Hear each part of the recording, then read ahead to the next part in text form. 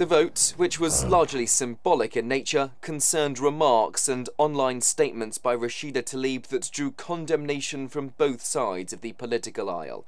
The congresswoman posted a video over the weekend on X, formerly Twitter, that claimed President Biden supports the genocide of the Palestinian people. It included clips of protesters across the US chanting "from the river to the sea," a phrase which the Anti-Defamation League characterizes as anti-Semitic. Tlaib defended her use of the phrase, calling it a slogan for freedom, human rights and peaceful coexistence, not death, destruction or hate. The majority of her colleagues felt otherwise. She told them she won't let her words be distorted. The idea that criticizing the government of Israel is anti-Semitic sets a very dangerous precedent, and it's being used to silence diverse voices speaking up for human rights across our nation.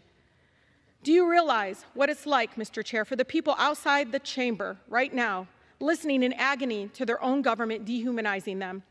To hear the President of the United States we helped elect dispute death tolls as we see video after video of dead children and parents under rubble?